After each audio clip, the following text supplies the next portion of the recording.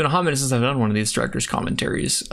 So these two, I haven't, I've been really busy and my life's been all over the place since these last two videos. So you'll have to forgive me if I don't remember like all the nitty gritty details as I'm going through these, because it's been a hot minute, but we're gonna do it anyway. So the Lobster War, let's start with that one. So first things first, Lobster War. So that was suggested by someone in the Discord, actually, many a times. Kata in the Discord primarily. She had been like begging for this video for, I swear, like a year. Also, Duek, Jesus Christ himself, and Elihu all suggested this video topic. So we'll go ahead and get into this. First off, props to Cass. She drew the beard and the subsequent hat on my bird for this video. She's always great. She's been doing all the art for like my little costumes in each of my videos lately, so make sure to thank her and check her out. I have her stuff linked down below. Okay, let's get started. It's a story of small disagreements festering beyond reason, a chronicle of quarrels lasting through all seasons, a fable of ideologic conflict growing tenser than treason, all of which culminated into what was called a war, despite no shots being fired. All right, so just real quick, first and foremost, I have this painting in the background that kind of is like showing the Bluejay family with some notable members. It doesn't have everyone in it, but it features me with my nice chompers, a little Red J reference, Tim, who I used in my radiation videos, the guy that I've been kidnapping and taking to my dungeon and all that, and then Timmy, who has been in like a lot of my videos since the DMZ video. The other like returning character that I've used, probably more that I probably should have included, is Alex, who is the guy that I use in my how-to videos. I kidnap him and take him to like various scenarios and show him how things were done or how things were in that like time period or specific event. So those are kind of like my recurring characters that I've been using. And then also this background in this picture was from my first Wacky War Tactics video. I reused that as like a little callback. And then I have my new granddaughter here, which is also a Jojo reference. If you can tell by the hair, that is Jolene Cujo's hair from the show JoJo's Bizarre Adventure. But she's also my granddaughter canonically, so that makes me canonically Jotaro's father. You're welcome. Oh yeah, I have a subreddit now, r/Bluejay. I was able to snag it because the person who was a moderator for it that like took it because they're another creator named Bluejay but never did anything was inactive for 2 years. So I was just like, hey, can I have this, to like the Reddit support team? And they're like, yeah. So that's a thing. You can go to r/Bluejay on Reddit and post whatever you want. I don't really care. But luckily, a few of these fishermen heard some juicy gossip about this hot new spot just brimming with lobster on the other side of the Atlantic. And for the cherry on top, they were practically free for the taking, being surrounded by nothing but the open water, salty air, Brazil. I really like that sequence, just kind of like slowly introducing the various elements of the background. This is one of my, I think, best backgrounds that I've done, and I actually did a little bit of, I tried out some new stuff with my art style for it. So I have a very cartoony style, as you guys know. Everything is kind of outlined in a strong black stroke. Even the backgrounds, I have black strokes in them. It's just kind of my style. And textures are very simplistic, sometimes have some like little detail like you can see on the fisherman's body here. And one thing I did differently is in the background, these mountains here, the black and gray portions where it shows kind of like the rocky cliff face. That's the thing I haven't tried doing before. I basically did a blended shading where I did some vertical hatching with different shades of gray to kind of show which parts are being hit by the sun and which parts are being shaded. And then like by changing the color ever so slightly, going down and to the left away from the light source, I added like a mountainous texture. And I really liked how it turned out. It took a lot of work to do all of that like individual line work and hatching, but I think it came out looking pretty good.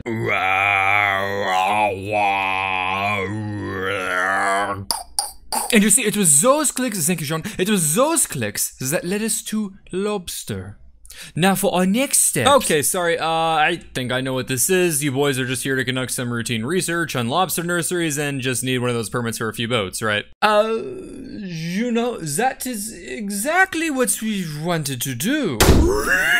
Pierre, we got the research license. I had a lot of fun with that skit. I love just dumb humor. It's my favorite, but the French accents for this were kind of challenging. I tried to do more authentic French sounding accents. It obviously wasn't perfect, but I did my best. And let me see, Lobzilla. I was trying to uncover that. That suit was a lot of fun to draw. It came out looking a lot better than I thought it would. Yeah, it's basically like a Godzilla joke. And I make them look a lot more malicious and backstabby than it probably probably was in reality, but that's kind of for humor purposes. Sure, this is all technically in violation of their license, but I've been driving with a suspended one for 3 years now and haven't had any problems. By the way, my license is not suspended. I had some close friends even ask me, have you actually been driving without your license? And I'm like, no, what the fuck? I constantly lie in my videos. Not about the material, mind you, just about myself. Refined analytical process to find out just how much they can bend the rules when it comes to a foreign country. So they ran the numbers on Brazil. Brazil. We're good. Okay, so that joke, I really like that joke. Basically, what that is me saying, because Western European nations do not view Brazil as a quote-unquote white country, they don't treat them with the same respect for national sovereignty as you would for other countries that you would deem your equal in world status, kind of derived from bigotry. Keep in mind, that definition of not white of Brazil is how a Western European nation, specifically like France, would view a country like Brazil in the 1960s. So that should be pretty clear. I think for most people that's pretty clear in the joke. However, I knew when I made this joke that I would probably get some critiquing comments or backlash from people saying, Brazil not white, have you seen the demographics? It's 90% white or something. Keep in mind, well, that wasn't as many comments as I thought it would be. Actually, there's a whole different part of this video that got a lot more critiques than that, which surprised me, but I'll get to that when I get there. But keep in mind, white is different depending on where you are. At different points in time, people view different like nationalities of race as being a white race. So like for a time, Italians were not considered white. Today in the United States, you would consider an Italian person a white person for the most part. Same thing with Turkish people. Turkish people are considered white, Caucasian by most classifications today, but there are some countries that don't consider Turkish people to be white. And it's very similar in Brazil. The concept of white in Brazil is very different. There are people in Brazil that an American today might not think of as white from an initial glance when they themselves would classify themselves as white. It's a complicated, touchy subject talking about race, who would have thunk? But basically, I did extensive research to make sure this joke was right, because I was pretty sure that Western European nations like France did not hold a respect for Brazil in the 1960s that they would for some country like the UK or the United States, derived from prejudice against the race of people that made up Brazil. And I did some extensive research on that, and I kept a lot of evidence that I have screenshots of that I could provide in case people did not believe me. But luckily I didn't have that much backlash for that joke. I think most people understood the joke and how it fit in, how it made sense. Yeah, basically in the early 1900s, Brazil actually underwent a big effort to whiten their country. So like they did a lot of things like denying immigration from certain countries that didn't really fit the bill of what they were looking for. They implemented a lot of curriculum in the education system to teach more European history to help whiteify, there's a different word I'm trying to think of, basically to help just to reinforce that whiteness in Brazil so they could be more respected and taken seriously on the world stage. Why would they do that if they were already considered white? So that's kind of another big argument in favor of what I'm saying. But yeah, that's the joke there. France.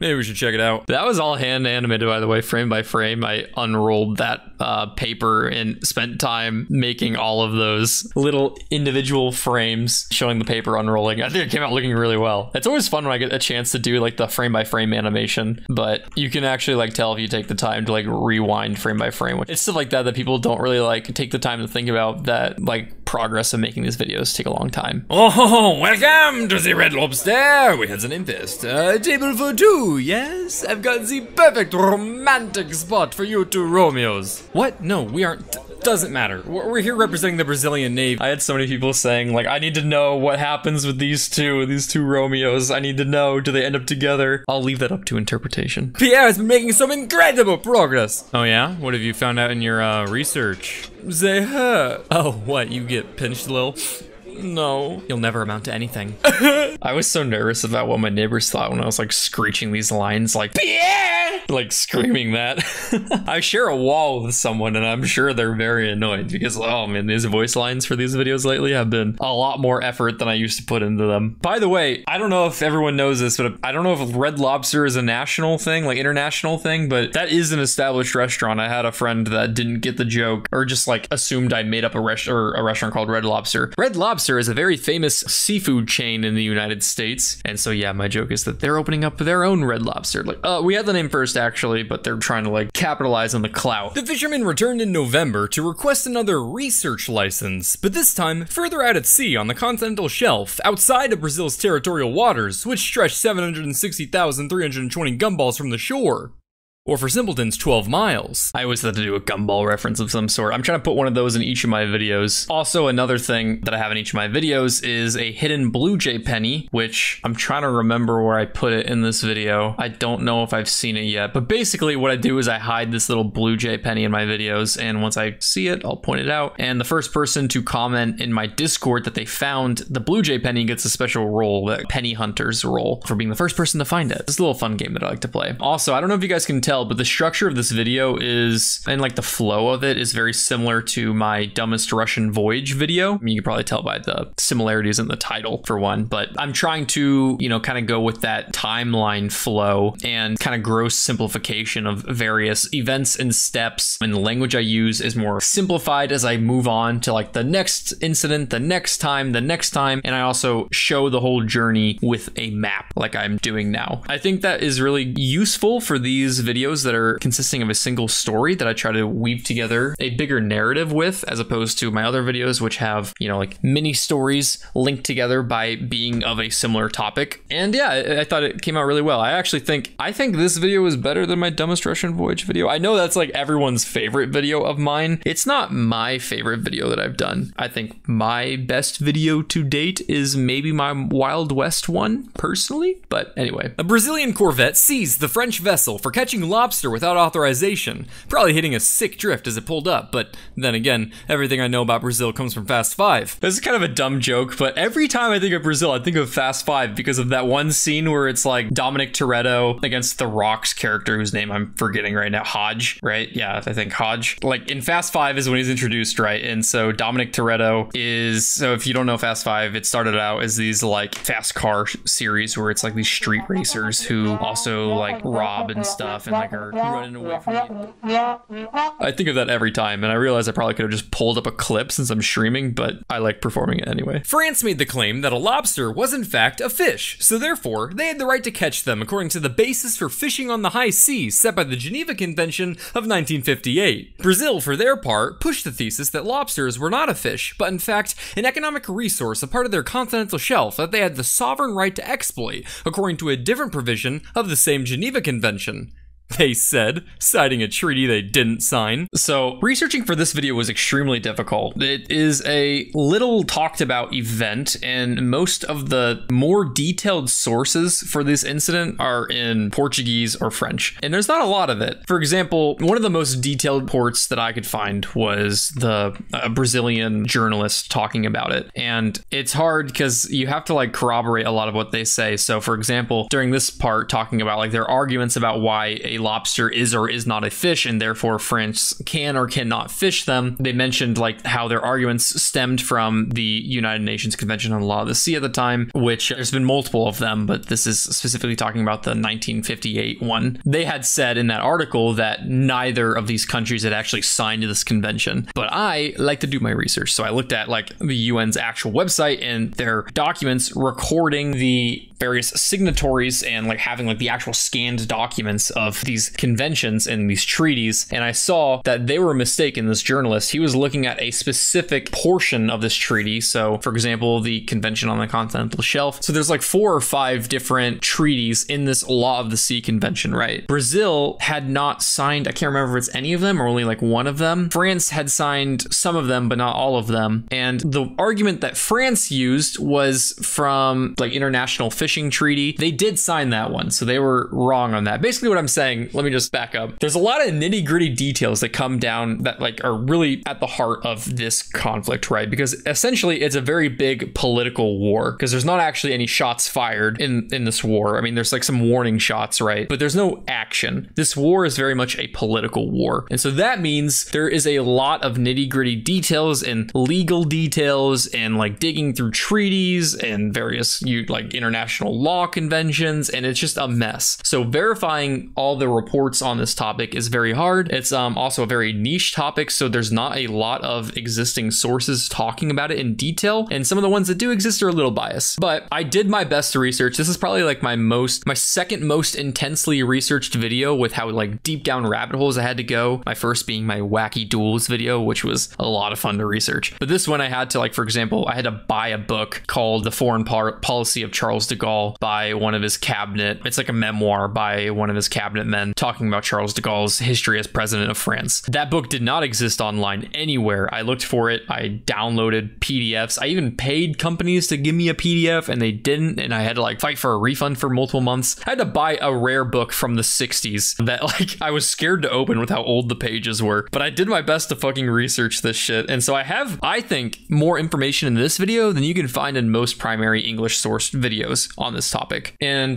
for like the Brazilian side, the articles I had to directly translate to English, so there are some like things lost in translation, I think, and some interesting, yeah, just like some weird word substitutions. But basically what I'm saying is I've made mistakes in this video. I originally had where I say like Brazil, like they said, citing a treaty they didn't sign. Like that line, I had that for France as well until I did deeper research before while I was animating the video, and I had to like change the script a little bit. I made a tweet about it at the time, but anyway, it's a complex topic, not a lot of information about, which is kind of like the hard part about the type of content I do, which is obscure history. So I did a lot of work researching this, and this is the result. I hope you like it. 400 green berets were a start, but they aren't going to be enough. Agreed. We must be careful, though. We don't want to replace the French as a colonial force in the area and bleed as the French did. That's a good point. Got any advice, France? So now with the pangolin being a geode, yes, according to our established law of modus operandi derived from the fly-eater sarlacc pit model, yes, then when taking the Laplace transform of this in a matrix with the crustacean equation,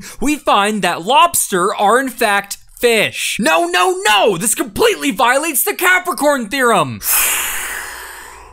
Let's back this up. That whiteboard was a lot of fun to make. I almost went overboard with it and just kind of like kept drawing a bunch of random shit for it. But yeah, that was a lot of fun. But first and foremost, the beginning of this, where I'm talking about like kind of the increase of troop presence in Vietnam. 400 green berets were a start. That's actually a reference to a real development in the Vietnam War in the early stages, where one of the first things the US did was send 400 green berets into Vietnam. So just basically know that when I do skits, I actually try to keep some historical accuracy to them a little bit. But anyway, to the whiteboard, I just always thought it would be so funny to like imagining like everything else happening in the world in the 1960s, right? We're talking like pretty much during, if not like right after the peak intention of the Cold War. Things are crazy on the world stage. You know, we've approached almost nuclear Armageddon for the first time in like recorded history. It was the closest the world has ever been to like self-annihilation. You have all this crazy shit going on. You have like the Cuban Missile Crisis, which was around this time as well. You have all these, you know, like escalating,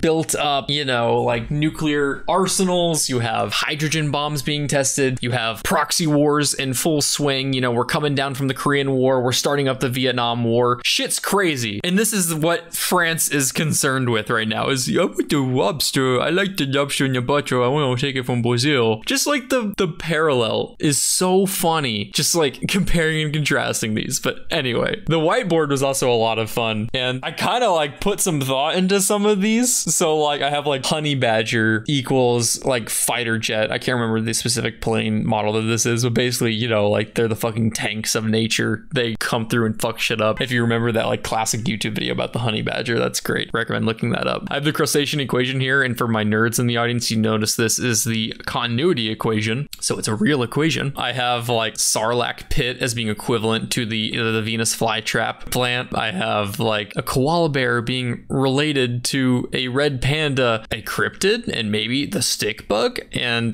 basically they're all like on sticks essentially. The koala bear, the red panda is on a stick, and this is a stick bug. So like there's like some vague connections between these things. You know, you have like a pangolin being a geode because they have like a hard outer shell, but like on the inside they're like kind of cool. And then you have, you know, Vaporeon is equivalent to something that I can't show on YouTube. And did you know that in terms of human Pokemon compatibility, anyway, yeah, it was fun. You could pause and like look at this whiteboard and have a lot of fun just kind of like figuring out what things are. If a lobster is a fish because it moves by jumping, then a kangaroo is a bird.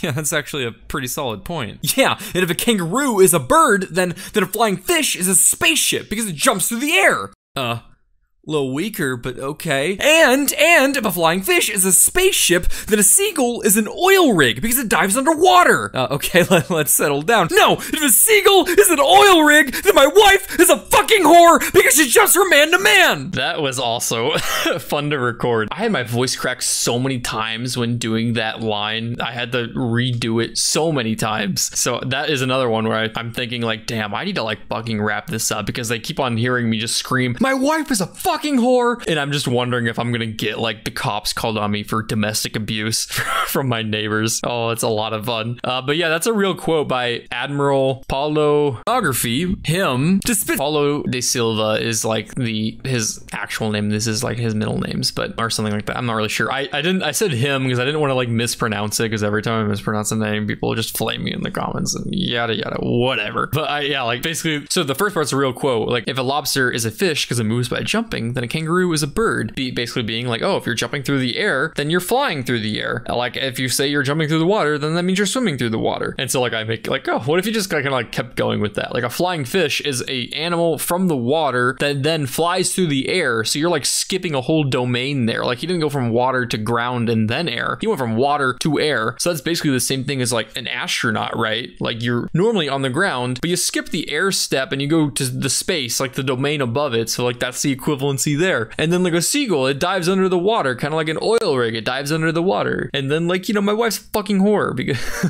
you get it. So the Brazilian Navy just continued seizing their ships, going, stop it, while making them sign a paper swearing they wouldn't return. But the French were like, I can't read this. Okay, so you know how I said earlier that there was a part in this video that I got flamed a lot more for than my other thing that I thought I would get in trouble with? It's this. So like, this is, I just typed some stuff into Google Translate because I don't speak Portuguese, sorry. I typed it in on the spot. It was like surrender, you're a stupid idiot or whatever, ugly and stupid. But the problem is I put haha with like a J, and that's something that a lot of Spanish speaking countries do. Like Mexicans, they will do a J because that's how you would pronounce it in Spanish. They do not do that in Brazil or in Portuguese in general. I was a stupid American and made that assumption that, oh, it's like the same as Spanish, whatever, ja. No, they don't do that. They just use haha with an H, or they use a K, like a bunch of Ks. That's how they would write the haha. So I got a lot of comments pointing out how I was wrong there, because apparently every Brazilian that watched my video paused at this to read what it said. The French sailed over with a lot more confidence this time. I mean, they've got defenses now. When has that ever failed France?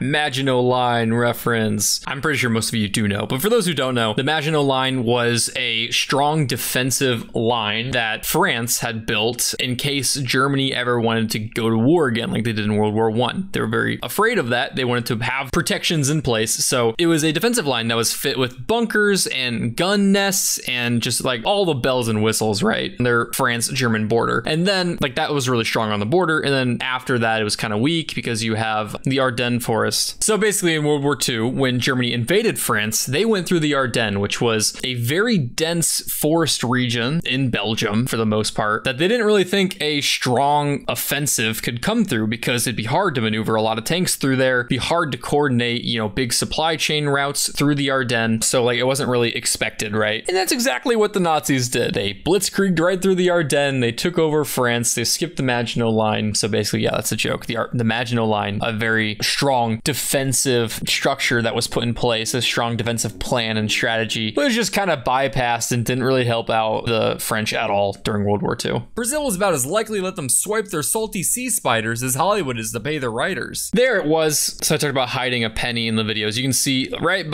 here, there's a little penny. That penny is what I hide in my videos. It's a little Bluejay penny. So every single video I will hide one of those. If you're the first one to find it, make sure to ping me on Discord and just say, yo, fucker, I found that shit. Give me the roll, and I will. But the same couldn't be said on the diplomatic front, as it was then that the French ambassador to Brazil visited President João Goulart about the issue. Oh my god, I did butcher that pronunciation too. And I still don't really know how to say it right. João Goulart. I don't know. I had a Brazilian guy in my server actually like record a voice line and send it to me to explain how I pronounced it wrong. I feel like I was I was close. I want to say I'm close. People can be very nitpicky on pronunciation. Fuck those people. I don't care. It just helps me with the comments, you know, when you correct me. So just keep on commenting where I'm wrong. I may or may not have written that line while intoxicated, but I wouldn't dare delete a line full of such eccentric flavor. I wasn't intoxicated when I wrote that too. I just wanted an excuse. I did say may or may not have written it while intoxicated. The answer was may not have been.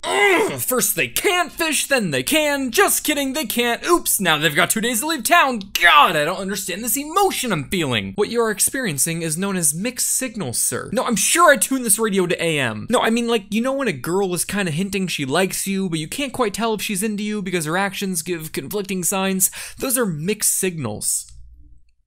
Paul, I'm rich and the president of France. I don't get mixed signals, I get bitches. So don't speak to me about your poor people problems. That's probably the most liked skit in the video. I got a lot of comments talking about how much they liked that one. That was a very last minute addition. I almost didn't have this skit, but I thought about it like as I was recording the video and added it in. I'm very glad I did. Also, one thing I forgot to point out, but I had talked about it, I think previously, but for every video that I do where I show French people, I think I've missed it a few times. But what I try to do is I always have these mustaches on every single French person. And you also saw that earlier when I was showing the countries and I had like a little mustache on France itself. It's just something I like to do. French people are great. They're just fun. And they rely on the iron smelting, textiles, and chemical products of Brazil. Also, Brazil is capitalist and can help fight nearby growth of communism. Yeah, so America wasn't very directly involved in this whole like fiasco, but they did kind of want things to settle down. They wanted to keep relations good because their primary, you know, thinking on the world stage right now is Cold War, like I mentioned earlier. We are at the height of the Cold War. One thing that America liked to do in the Cold War was meddle with what's going on in South America. They want to make sure they kind of like, you know, they want to promote democracy and freedom so long as that democracy and freedom didn't end up with socialism, and when it did, they stomped it out to show them what true democracy was. Democracy is when you choose the right choice, essentially. There's one right choice with democracy. That's America's view. So they wanted to keep Brazil on good terms with the West as a whole and kind of like settle down with France because they wanted to use Brazil as kind of like a beacon of influence in South America because they were a capitalist country. They wanted to help promote that capitalist image to the neighboring countries and help stop the growth of communism in the region. So that's kind of like where their foot in the race was, but they didn't really directly involve themselves a lot in this conflict. They kind of just were like, hey, you guys want to like chill down a little bit over there? Thank you. And this stubborn man considered Brazil's actions to be a slight on the majesty of France, so he did not back down, but instead dispatched the French destroyer Tartu to the Brazilian coast. When I say this was de Gaulle's France, that was more than just like he was the leader at the time. De Gaulle's reign as president of France could be argued to be somewhat akin to a dictator, kind of totalitarian. I mean, not quite. He wasn't, you know, he obviously wasn't like Hitler or Stalin or anything like that, right? When we say dictator, it sounds extremely bad. Basically, his grip on the policy and legislation and just entire ruling of France was very much so, the power of that was settled within the palm of de Gaulle's hand. They did have a parliament, but in that same book that I mentioned earlier that I had to buy, that was written by a cabinet man talking about the foreign policy of Charles de Gaulle during when he was president, did talk about how parliament didn't really exist when de Gaulle was president. Like, it was there, but the authority that the parliament had didn't really match that of de Gaulle. If de Gaulle wanted something to happen, it would happen. That was kind of what France was like during his time. However, he was, for the most part, I believe, still a very beloved president of France. He luckily didn't do a lot of very messed up stuff with his powers. We've seen with other dictators, right? But it also isn't really good practice when all of that power can rest in the palm of one guy's hand. And some arguments that this guy made,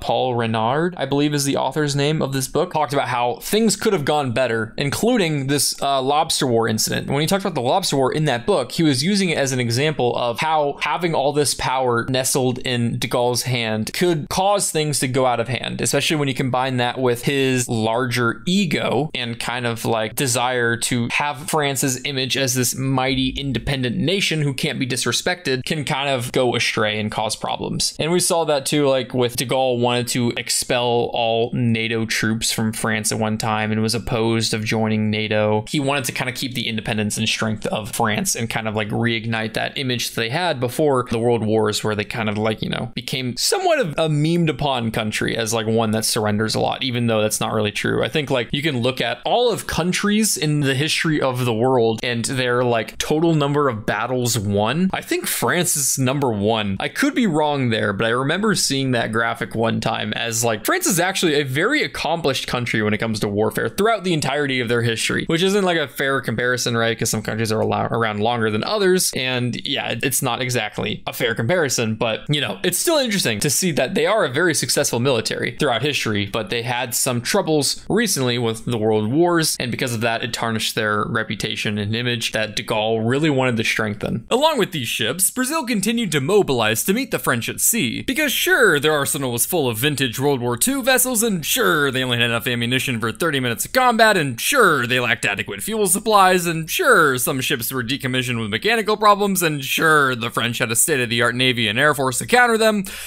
but at least they had their spirit and family. This portion of the video, I think, rubbed some like wrong elbows with a few people. Not a lot. I want to say like maybe like 2 or 3 Brazilian commenters I had were kind of offended at how I talked about their navy, and we're talking about like, oh my god, their navy is so great. What are you talking about? They weren't shit. This is just not true. During this time, Brazil's navy capabilities were very weak, and I feel like some people just take like, they get the wrong take from like some of these like things that I talk about, right? So like there's 2 ways you could look at this. You could look at me talking about Brazil's current navy status as having a bunch of really old vessels that were secondhand from the United States from World War II. You have, you know, like hardly enough ammunition. Your fuel supply, like infrastructure and ships are just like in disarray. A lot of your best ships are currently decommissioned or in need of repairs. And you can look at that and think, god damn, Bluejay's talking a lot of shit about Brazil. Fuck this guy. Or you could look at that and think, holy shit, Brazil's navy was in such a poor state during this time and was not at all ready to be mobilized. And they were up against hardships like trying to pull personnel in from holiday to meet the French at sea. And they fucking succeeded. That, if anything, I think is more impressive. It shows how, yeah, Brazil was not in the best place during this time, militaristic wise, but they were able to fucking push back France and scare them off. That should be a lot more impressive. That should be your takeaway here, not the fact that they weren't good at the time.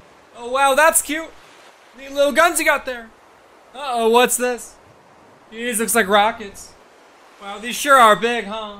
I was so close to cutting that out of the video. This video originally was supposed to be like 8 minutes long, by the way. I wanted to make this one really quick because I had a sponsor for my Egyptian video that was supposed to come after this and was a little late, but it ended up getting really long, as you can see, 17 minutes. And that skit I almost cut out, but apparently a lot of people really liked that skit. So it just goes to show that sometimes I just gotta like, you know, maybe this is something I've just heard enough times where I don't find it funny anymore. Maybe other people will like it, so I kept it in. The French ships decided to head back across the Atlantic. After this, an agreement was signed where Brazil would allow limited French ships to fish for 5 years while sharing profits with Brazil. Which is kind of true. Like this like little image is an accurate way to summarize what happened. You know, Brazil is, you know, really just taking all the earnings from his whore France on this over this whole situation. Every outcome of this was extremely favorable towards Brazil. Like I kind of mentioned earlier, France is seen as a more respectable and first world country at the time than Brazil was. Yet in this battle of diplomacy, the one battle that pretty much almost always exclusively favors the first world countries ended up turning out in all areas in favor of Brazil. Yeah, sure, France got 26 ships to fish for 5 years off the coast of Brazil, but that's not much if you think about it. That's hardly any, and all of those profits had to be shared with Brazil. They didn't get to just fish for themselves and take all the benefit from it. It was only a 5-year period too, which in terms of like agreements for resource trading and all that is very short. So in all aspects, a very favorable outcome for Brazil, and you'll hear more of it here in a second. Who would also get to expand the nautical miles of its territory. You know, just a few. 200 nautical miles. So that's the establishment for that precedent that we would later see in that United Nations Convention on the Law of the Sea, where you get an exclusive economic zone of 200 nautical miles from your coastline. Basically, any resource found in that 200 nautical mile zone is exclusively yours for the taking and harvesting and exploiting. Other countries can't come in and drill for oil within that 200 nautical mile range. While it isn't a territorial range, I think at this time it was agreed to be a territorial range change. I don't know if that was later rescinded for the economic zone, but the agreed upon international law for territorial waters is 12, I believe, 10 or 12 nautical miles off of your coastline. 200 nautical miles is for economic resource harvesting. But yeah, this is the precedent for that, which is just kind of really cool that it came out of this situation. The Lobster War, 8 out of 10 stars. Thank you to these lovely Patreon supporters. Thank you to these Patreon supporters. They help make these videos possible, and they help me do a lot of these new things coming up that you guys will see in future content iterations. But anyway, that was the Lobster War. Does anyone have any questions? Do I have any reasoning behind my ratings, or are they random? There is reasoning behind them. I do think about what I give the ratings, and it's a combination of how stupid and detrimental to the world and people was that event, and also how goofy was it, how funny was it, and how much did I enjoy learning about it. So like for the Lobster War, I gave it what, like 9 out of 10 stars, right? 8 out of 10 stars. So it was very goofy, it was very funny, it was very silly, it was very dumb. It wasn't the most funny thing that I had read about. I think the highlight of this whole video was the fact that they argued over whether or not a lobster was a fish. There wasn't a whole lot outside of that that was like very, very goofy. I think I made this topic a lot more interesting than it was. Normally this is like event, the interest stops and ends at the debate over whether or not a lobster is a fish. Other than that, it's just kind of like a, you know, it's a political battle that is just kind of like interesting to read about, but not super duper exciting and funny from start to finish, like the Russian voyage video. So I had to add a lot of humor and make it more entertaining. But I personally found it extremely goofy, extremely funny. Not a lot of people were negatively impacted by it. It wasn't like overall super detrimental to the world or anything. So that's why it has like a pretty high rating. There are other videos that have low ratings because they're just like absurdly stupid. They didn't have much of a point or an impact, but they're just kind of goofy. For my first fashion video, I started off with a low rating and then like a horse put a shotgun to my head and I changed the rating higher. It's like 6 out of 10. This was also a very goofy video. The topic was very goofy and silly. It didn't really hurt anyone, but also didn't really like help anyone. It was just like fun topics to like learn about and like learn about some like weird things people did. So like it initially had like a 6 out of 10 rating, and then I changed it to 11 out of 10 because I was threatened by a horse with a shotgun, as you would if you were threatened by a horse with a shotgun. But yeah, there is like thought behind the rating. It's not like a table that I like intricately detail. It is an on the spot type of rating, but I do put thought into it and have some like reasoning to myself behind it. I hope you guys liked the lobster video. I was very nervous writing it, but I think it came out really well. I liked the comedy in it. I liked the skits. I liked the voice acting for the French people. But yeah,